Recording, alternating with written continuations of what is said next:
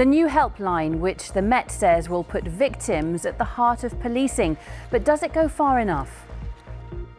It will definitely improve the Met response to victims, but it won't change the overall experience that a victim has when they come into our very broken justice system. Also on the programme, how businesses around Euston Station say they won't survive because of delays to HS2. Plus, preparing for the doctors' strike next week, thousands of appointments are cancelled, and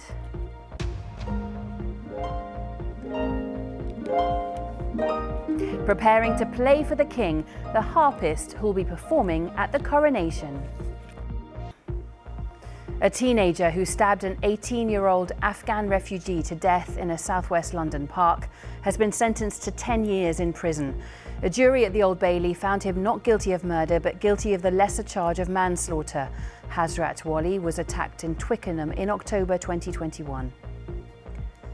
The roof of a block of flats in South London has been ripped off during windy weather. London Fire Brigade was called to Tulse Hill after the aluminium roof of the three-storey building was left in a precarious position. There were no reports of any injuries. Lambeth Council says it's supporting residents with temporary accommodation.